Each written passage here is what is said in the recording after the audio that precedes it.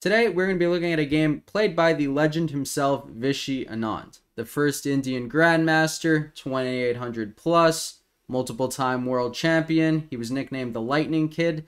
When he was young, because of how fast he was, he'd play classical games like they were rapid. And he's still got it. This guy is like 54 years old, pops off now and then in a tournament, and he's just like he never left. I mean, it's just a good sight to see for anybody that wants to play chess for a long time, for anybody that took a break. He put India on the map. India now has a stronghold on chess. They're fantastic. India has a grip on the chess world for sure. And that's because of him. People looked up to him. They wanted to follow in his footsteps. And he's not this guy who hides all his prep, hides everything. He was actually the only old school player to be extremely good at preparing with computers.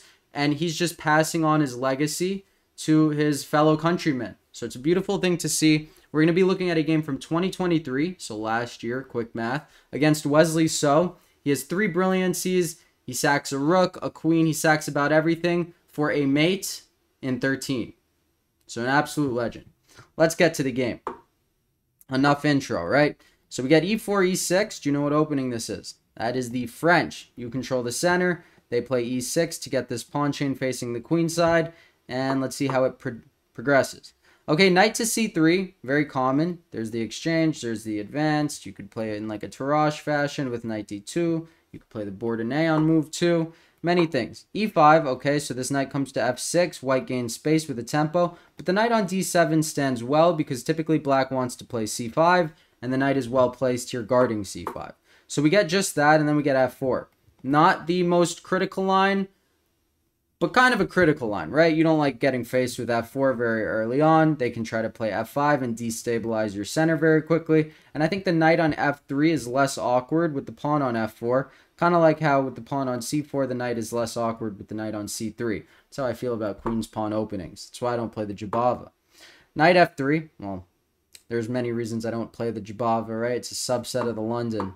So bishop to e3. This move kind of hints at the castling queen side, right? That typical battery. Prediction of the year.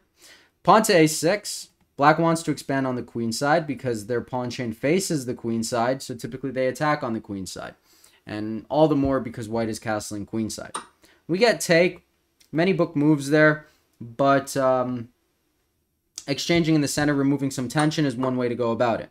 We get pawn to a3. Look at what this move does in the future. It doesn't look like much now, but just wait. Queen to f2. Now we have a battery facing this way, right? That's better than being blocked by a pawn because this is more of an open diagonal creating threats. Okay, b6. Maybe we're going to get a fianchetto and a rotation over to the c file, but he gains a defender on the knight, which was much needed.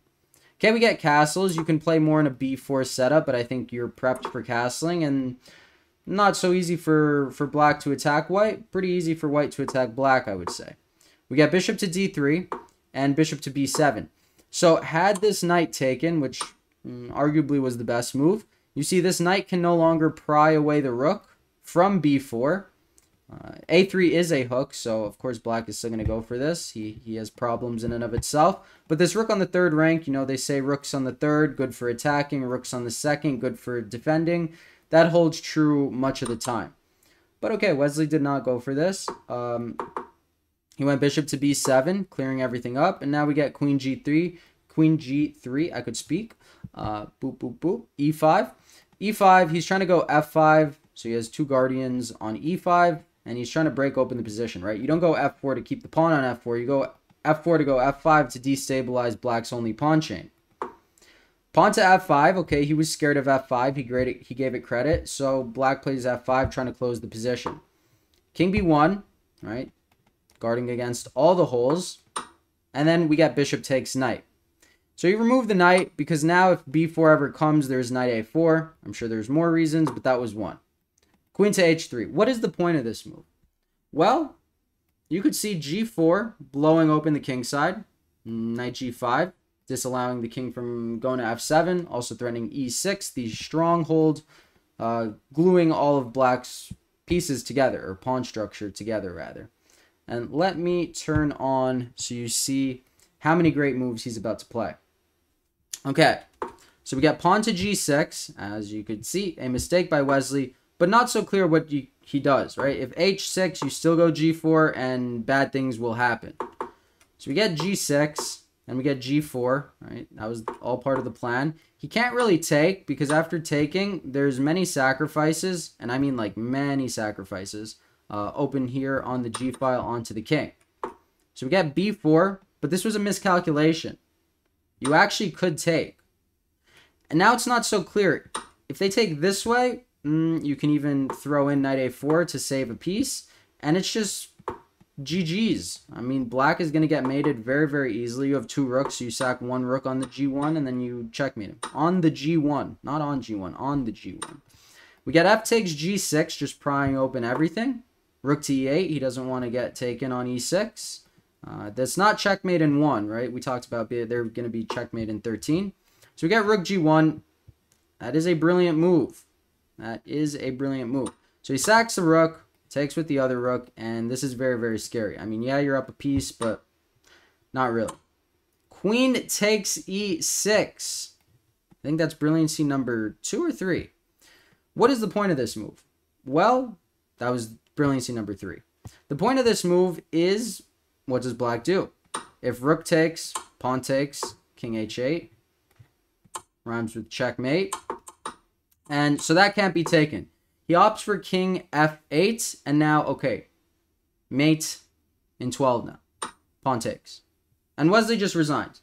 So where's the mate? Well, you're obviously threatening to do this. They can't really take that. So if rook takes, let's see, we get h8 queen. Better for them to go to e7 than f7, because at least if they go to e7, they have rook to f7. But that doesn't matter so much. Rook g7, rook blocks. You could take. Now you get forked, but it's not about winning the rook. It's about a lot more than that. Queen to e7. We know that queens and knights make the best checkmating patterns, and let's see how he does this. So if he goes here, queen takes e6, wraps it up. If he goes here, you just go queen f7, knight takes rook, queen takes checkmate. So of course Wesley resigned, but there was a mate in 12, and I'm sure he spotted it. At that point, it's just intuition. You don't even need to see it the whole way through, though he would have. So, a clean game by Vishy Anand, played in 2023. Thank you guys for watching, as always. Hope you enjoy, and have a great day.